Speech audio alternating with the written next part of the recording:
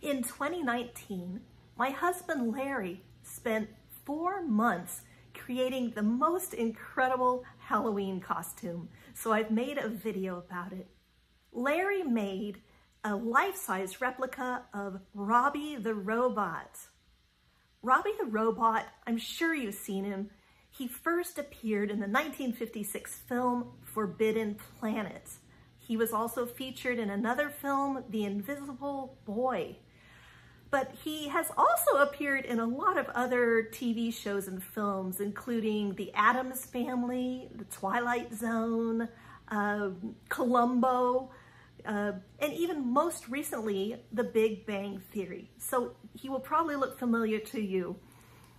This video is 30 minutes long, and the beginning part shows Larry in his costume, and it shows him assembling it. It follows us. We went to the Fort Worth Museum of Science and History last year, and Robby was a special guest. And then toward the end of the video, I have included some of the more technical aspects because I know some of you watching this might want to make a Robby of your own, or maybe you're simply interested, you're a maker like Larry. I don't make physical things quite as much as he does, but he has had a lifetime of making things, and that's what he brought to this project.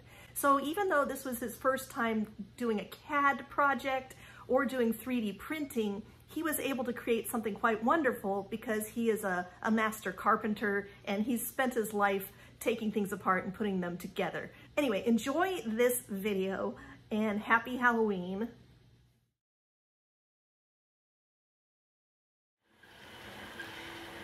Hi, my name's Larry Snider, and I'm semi-retired, but to keep myself out of trouble, I do projects.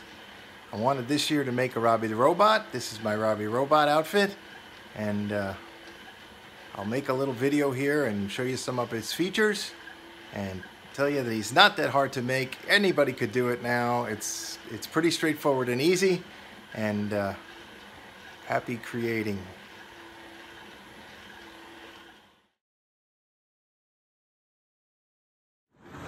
Boy, am I going to need practice in this outfit. Wow. Oh my God, Larry, this is incredible. If there's anything in front of me, I'm taking a step. Yeah, you better not. Huh? You better not. I don't want you to fall over.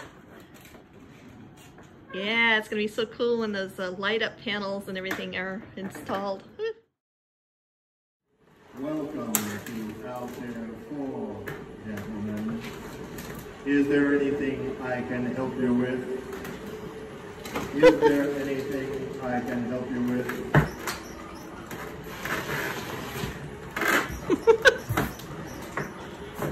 I've analyzed your needs and can synthesize the materials you requested.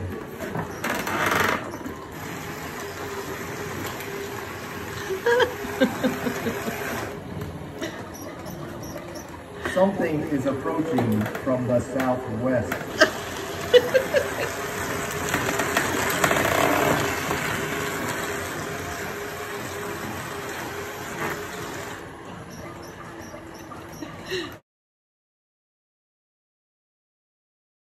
He's idling. So if I want to analyze, this is cool. You're gonna like this. It's got piano keys. I mimicked all of Robby's original widgets. Okay. So these are called his piano keys, and this is his chemical analyzer panel. Wow. And I can change the colors too. Just rudimentary now. If I program a microcomputer, I can have it do a lot of color changing, but for now I just have a switch for color changing. Is the voice turned on? No, I'll turn it on in a minute. Oh. I'm gonna demo one thing at a time. Oh, listen, I'm just getting this for Facebook. Yeah, let me Does see. it go through some kind of synthesizer to make it sound weird? Or? No, just the echo. Okay. But I'll show you the voice in a minute. Yeah, I'll show you the chemical analyzer for Robby the Robot. Okay, so top, he's got sax valves. These are his sax valves. Now, I got it so that it changes color when the sax valves operate, just to draw your attention up there when, when they go. And keeping all this stuff kind of quiet is important too, because I have to talk over it. Originally, Robby was so noisy, he had to be dubbed in. The actors that were standing next to him, you had to record the voice later because Robby was a clangy. He sounded like an old mechanical calculator. Yeah. So I'll turn on my voice. So the original Robby the Robot had neon tubes here, and neon requires 20,000 volts right in front of your face, and I didn't really want that. When I'm in there, I'm still working on this stuff, honestly. Testing. There you go. The light should go with my voice. I gotta turn everything down because his mechanisms are making it. Or triggering his voice.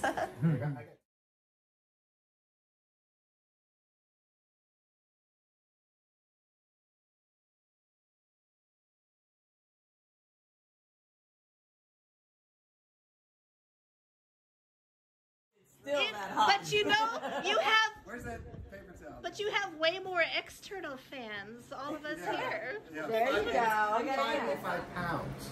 Robby weighed And the guy 125. that was in him Woof. was 5'4". He carried that around, but his scenes were very short, 2 or 3 minute scenes, and he would back himself into an articulated cradle that would hold up the suit while he was in it.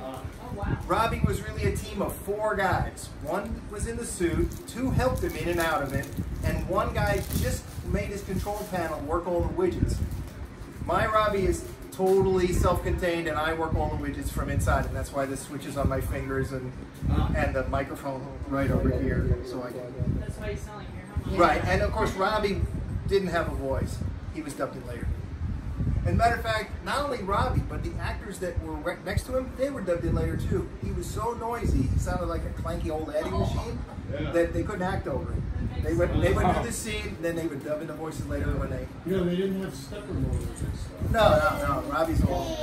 Now Robby is updated. I think that's spaghetti. Okay, so let's see. At this point, Robby's making me torso hungry. is loose. Well, you? Yeah. Does that make you hungry for First, spaghetti? put Robby's torso here. Yeah. I see it. Two paper towels quickly Yeah. before we put the analyzer in. Yep. This is a real one in my eyes.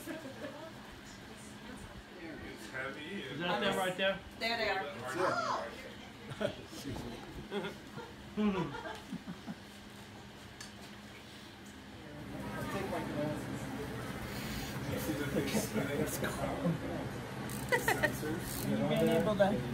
Oh yeah.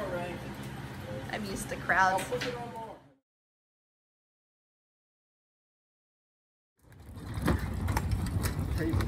We're taking Robby to the museum.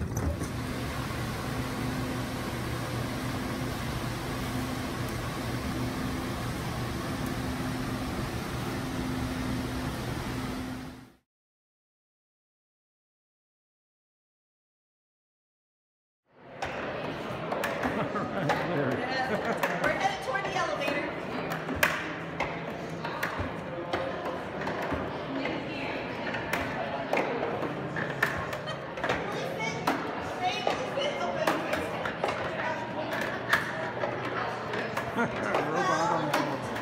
Let's go to the bar. A little more straight. Okay. Now you can go left. Okay. Go a little more straight. Robby. It's a sesame.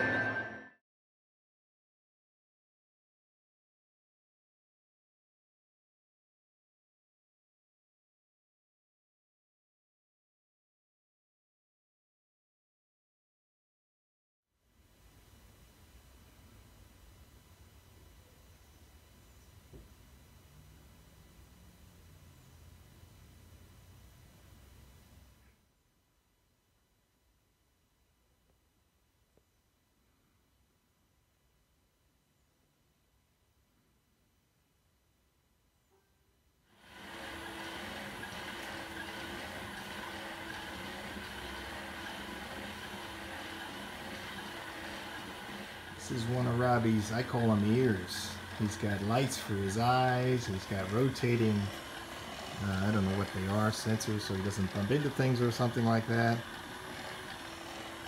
One goes sideways. One is a vertical sensor. There they are. Now, Robby's ears on my robot, they're on with Velcro. Inside, I've got a little DC motor, and this powers Robby's ears. Yeah. Easy to assemble. I just Velcro them back together when I'm ready to rock and roll with Robby.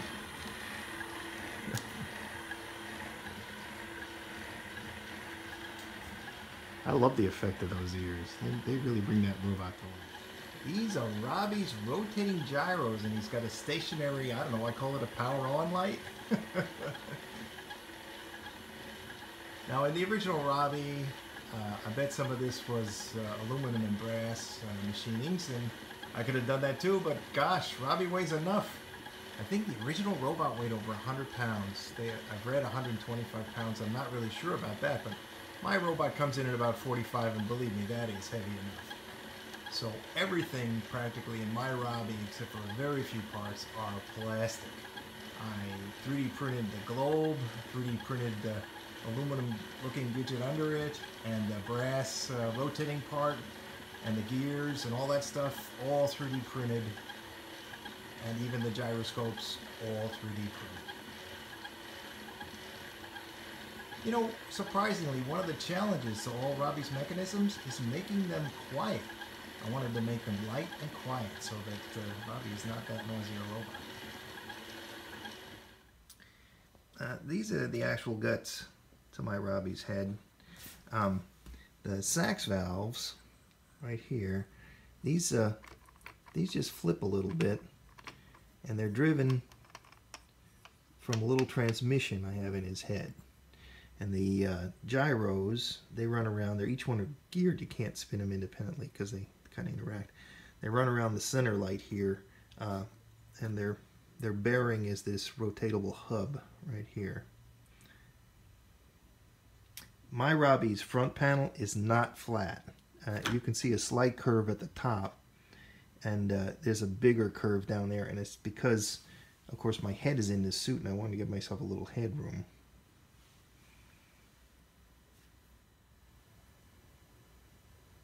This is the inside of Robby's head.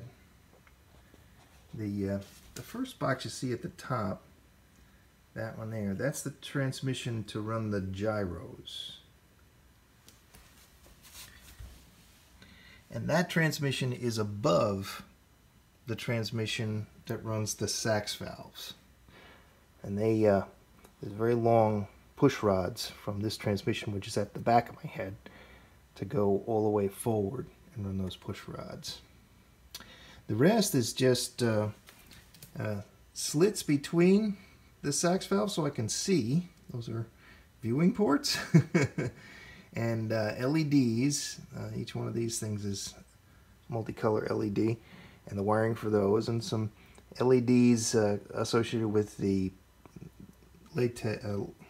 lucite piping tubing at the bottom. Those things light up too. And of course the wiring harness has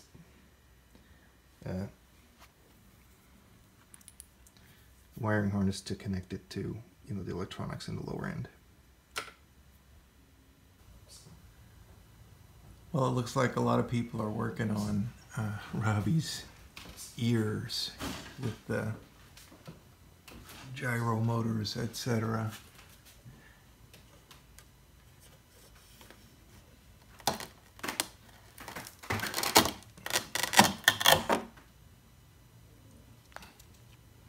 Here's my ear.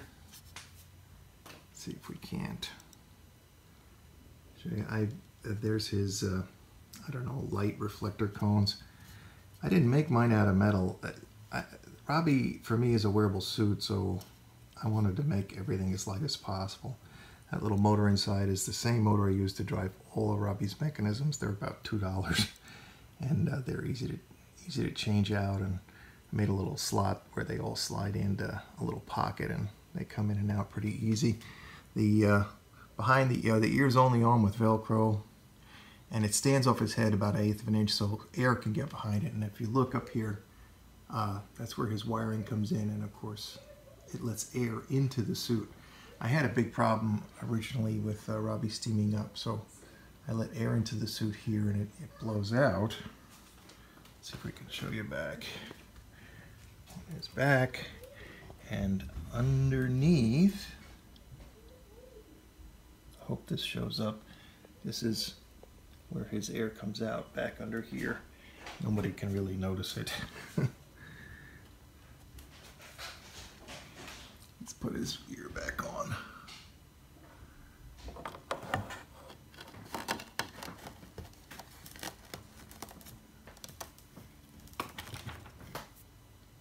That's his ear.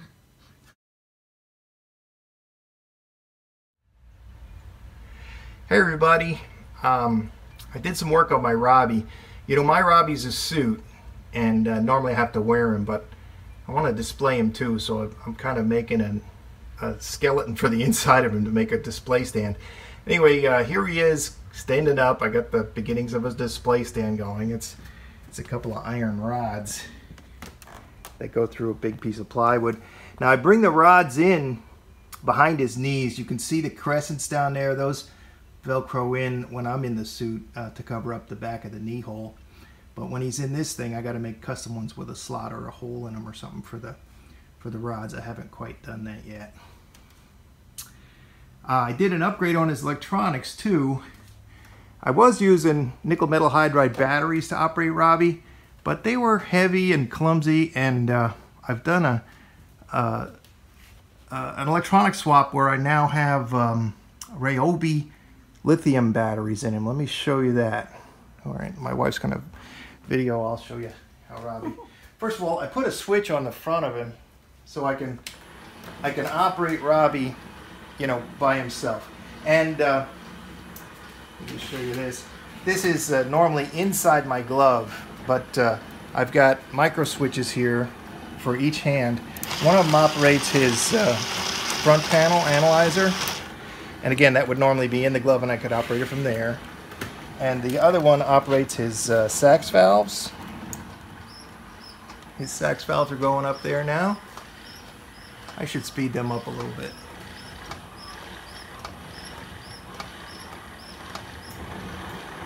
Alright. Go ahead and back up and I'm going to show you the battery upgrade. Here's, when he's in his stand, I can take out the front panel, it just pops out, or I can access him through his arm. So his arm is on with bungee cords and it holds it in the socket, and of course when my arm is in it, my arm holds it in the sockets, but let me flip them off here. Robby's operating on one of these now. I've Robbyized him.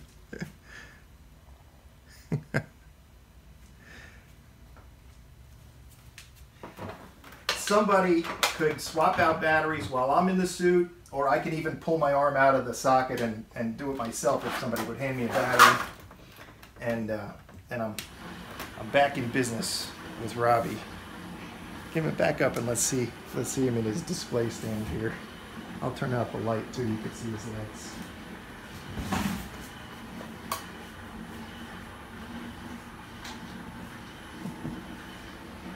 Okay, there's Robby in the stand now. All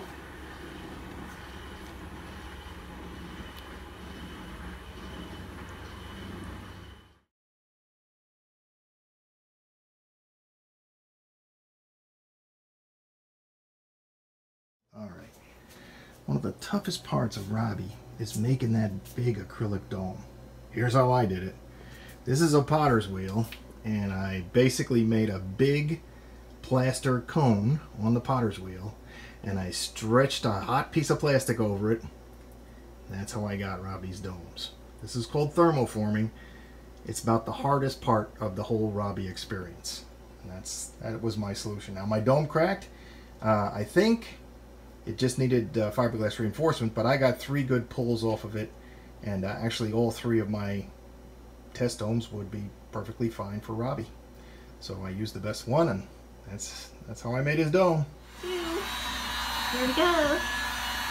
Okay, so this is the oven. I'm trying to get this thing to about 325. I'm not quite making it. It's 315.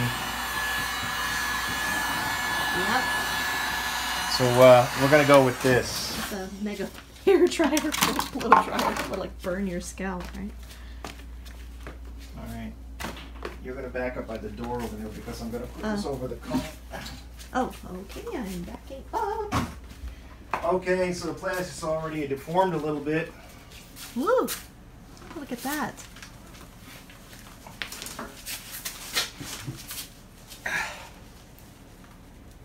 I need to get it hotter. And I need 2 people to pull the cone, I think. Oh, it looks like it's pulling up on this side here.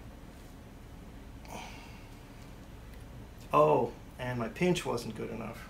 Damn. It's okay. It's why we do these tests.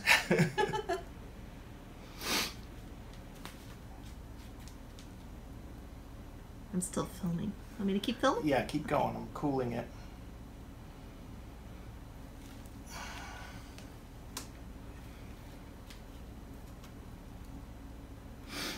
Yeah, I think this will be a 2-person draw.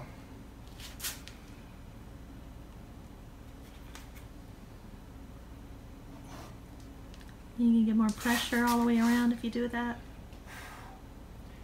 Yeah. Also, I got a couple little defects in it.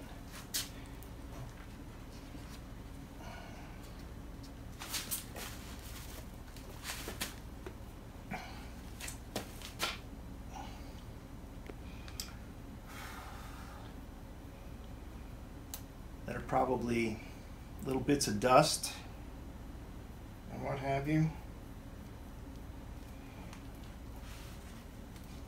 It's shiny. Looking shiny. Well, it's shiny, yeah. It's reminding me of those legs pantyhose, like a ginormous one.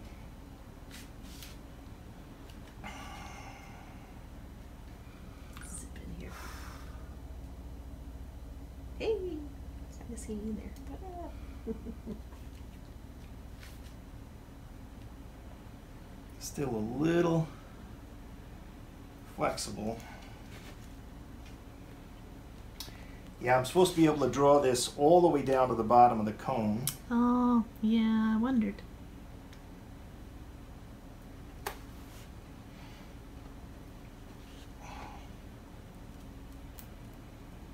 Of course, my pinch is supposed to be good. Yeah, bummer. But this is going to tell us several things. One, is my oven hot enough? I think I need to really go to 325 or 330. What was it at? Oh, 315. 315. Yeah, 315. And 2, I think I need a strong person at each side of this thing with oven mitts on because the ring itself is kind of warm. Wow. All right, now we'll see how tough it is to take it off the dome form. Okay. I'm still filming.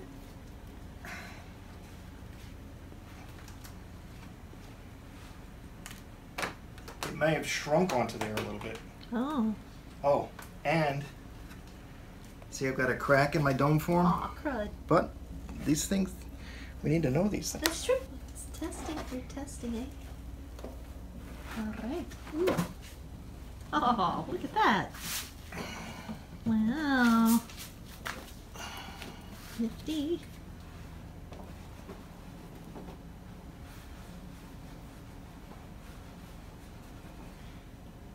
Now, I was trying to see if I needed to paint the dome form, or the, in case the inside surface would make my dome go milky, Yeah. and I may have to paint it. So because you want it clear. Oh, I want it crystal clear, yeah. Listen to that. Yeah.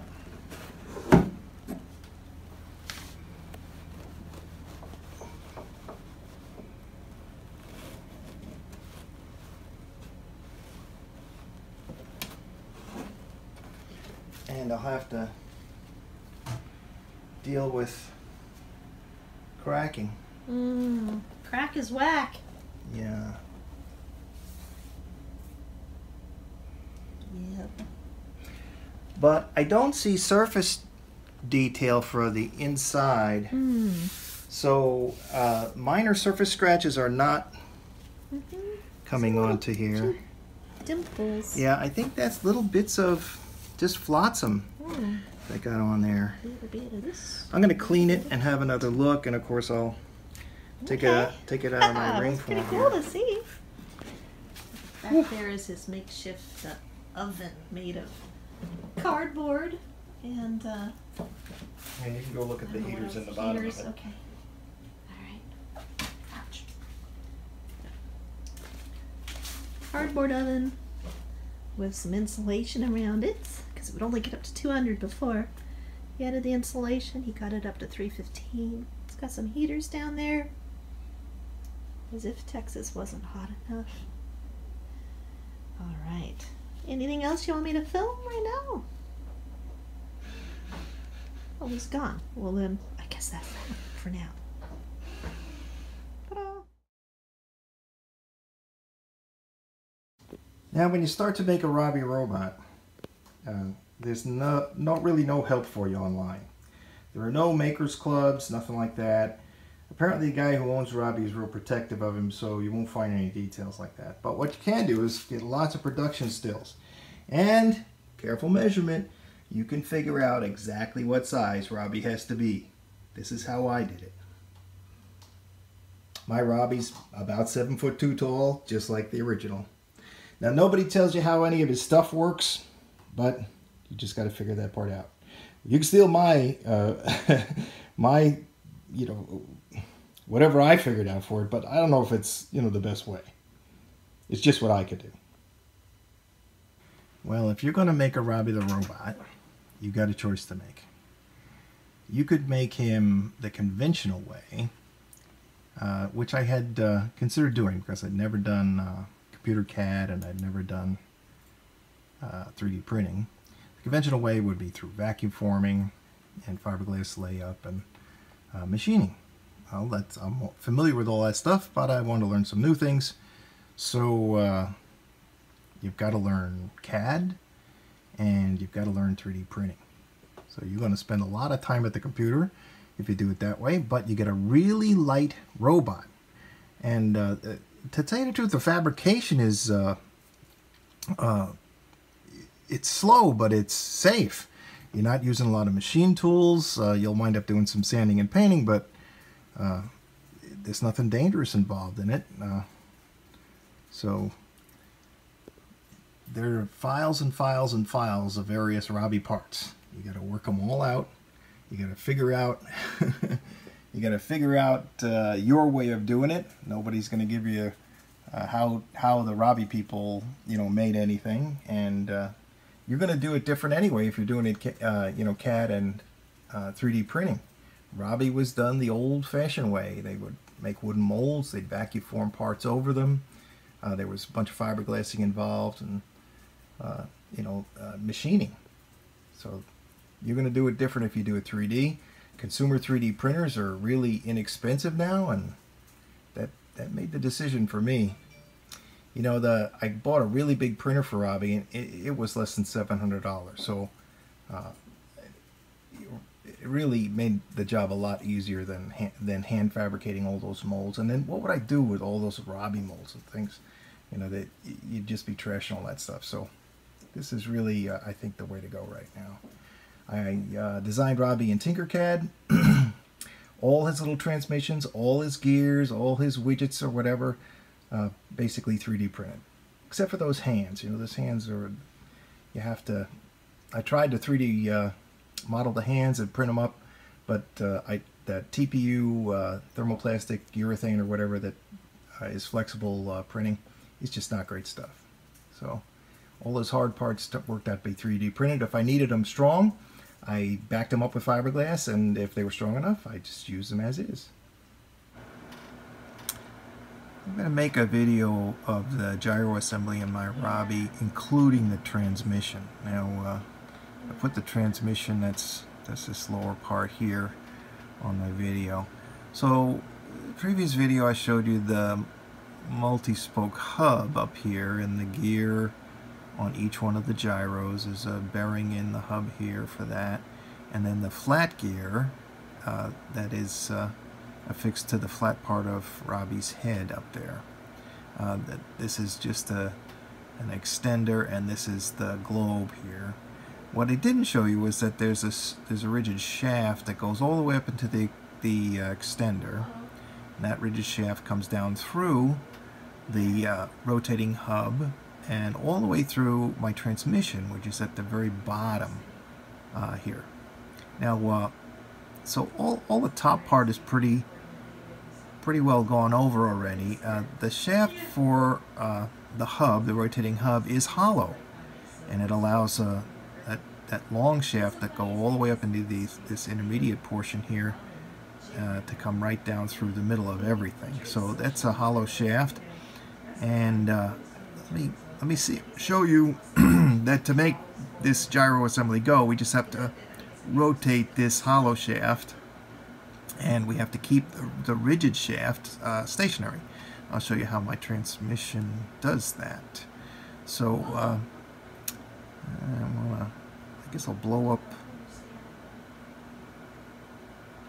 the rigidizer for the thing that keeps the stationary light and so forth still is this little bracket here, and stationary shaft comes all the way through the transmission, and it's held solid in this, and a couple of wires come out, and they're for the light bulb in the top.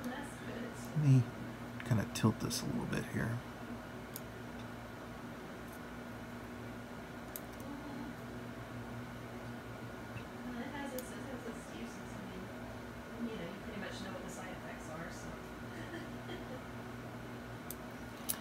Okay, the big gear that rotates this hub assembly is right here, and the spur gear that rotates that, I've actually got raised above the transmission assembly. Let me just knock it back down into position. It would normally sit here. There we go. So I've got the shaft of a gear motor goes through here and drives this gear, which drives the big gear, which drives the rotating hub, which makes the planetary assemblies go round. In case you're looking for a design for a transmission, this was my solution to make the gyros go around, and this is all in the top of Robby's head, this little gear motor that is affixed to this the case of this transmission right here. Hope that helps. This little video is going to be about Robby's rotating gyros up in the top of the head unit. This is an orthographic layout of my gyro design. I've only shown one of the gyros, and it's not complete. It gets some other rings on it, but this is the general shape of the thing. Let's look at this from the front here, and let me check out from this part.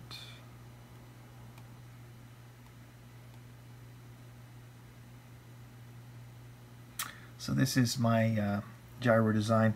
Now the top is that's just a globe. These don't print clear, so I was actually trying to print it as a loose solid and then saturate it with clear epoxy to see if I could get a pretty clear globe. And I had limited success with this. It got a little more transparent, but it honestly just turns out into a white translucent globe. Anyway, mine is sized for the top of this, and I've got a cavity here that'll fit a large blue LED. So I'll start to eliminate parts on this as we kind of get through them. Let's get rid of the globe. Just hide that. I can make the rest of it a little bit bigger here. The next part, now I've 3D printed this, but this section of the gyro assembly was probably turned aluminum, and you could machine this just as easily as 3D printing it, but for weight considerations I've eliminated most of the metals from my particular Robby suit because I have to wear it, and I don't want it to be very heavy. Anyway, mine is 3D printed, and then I leafed it to make it metallic. So I'll get rid of that.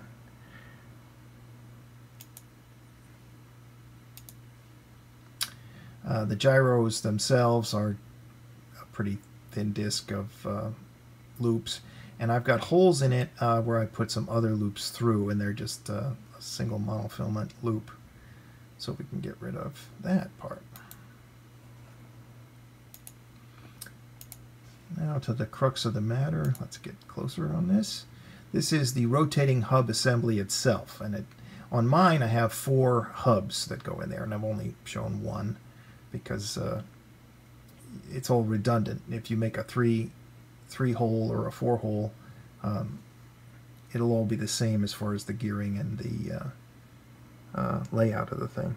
Now I've got this entire assembly rotates, and through the middle of it you'd have a 1/4-inch shaft in my case that holds up the upper, or the middle part, and the upper globe, and they are stationary. So that hole down through the middle is for that. Now on the outer bearing here, we need a larger outer bearing surface for the entire assembly to rotate, and I've got a little pad here that raises it off the deck just about 1/2 millimeter. So the hub assembly is pretty straightforward. Mine are at a 45-degree angle. You could choose the angle that you want here, but it'll kind of determine the gearing that's inside. So let me get rid of the entire assembly, and then we'll look at the gear train. Alright, so for mine I have a bevel gear, and there's a little shaft in here. I use brass. Actually, I think I use aluminum shafting and a little brass bearing in mine. So this is the actual hub that holds the gyro globy thing, and it's shafted onto this gear. And I've 3D printed these, designed these for 3D printing, and they worked out really well. Let's let me go. I'm gonna highlight this gear. Let's have a top look at it. It's a bevel gear. I'll get rid of the hub. The hub is pretty straightforward. And now you can see that I have this gear here, and of course there would be another one here, and here, and here. And when I designed these gears, I made them as big as I could in here without touching the next gear. Obviously it's easier if you have a 3-hub design to fit the gears in there, but I have a 4-hub design, so mine just clear the next gears, which would go here and here. And then this bottom gear is kind of an interesting one. Let's change our look here. Oh, come on back. There we go. The bottom gear is a flat gear. The teeth are tapered so that it just meshes perfect with this other gear.